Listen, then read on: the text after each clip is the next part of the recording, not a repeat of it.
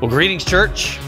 I hope that you are having a great week so far, and such a great Sunday we had this past Sunday with Pastor Wally, and I was getting to watch a little bit from Washington while I was visiting my kids, and man, what an awesome Sunday. So this Sunday is a day that we'll celebrate in a different way. The NFL is having their annual Super Bowl this Sunday, and a lot of people are going to be really excited about the day. And I'm excited about the day, but I'm excited because we get to be in the house of the Lord and we get to open God's Word. And as we continue in this journey through the songs of our faith, we're going to talk about a song called Even If, a song by Mercy Me. And it's a more of, not really a Sunday morning worship song, but more of a mainstream Christian music.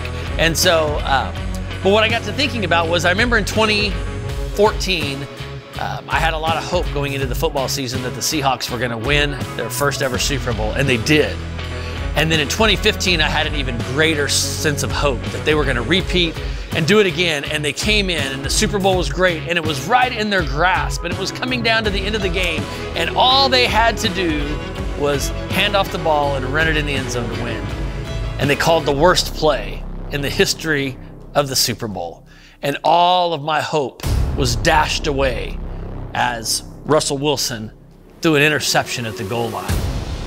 And I was thinking about that in relation to what people will feel this Sunday. A lot of people's hopes are going to be crushed this Sunday as they're rooting for their team. And what happens then when all your hope is crushed? That's some of the stuff we're going to look at, because this world does a great job of trying to crush our hope.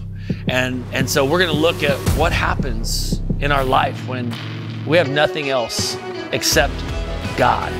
Can we hold on to Him, and is He enough when we've lost everything else? That's what we're going to look at. It's going to be a great Sunday, so I hope you can join us.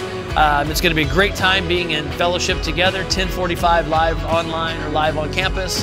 And then at 3:30 in the afternoon, if you want to come over and hang out and watch the big game, you're more than welcome to come to my house and hang out and watch it and enjoy just some food and some fun and some fellowship. So have a great rest of your week, and look forward to being together this Sunday. And until then, God bless.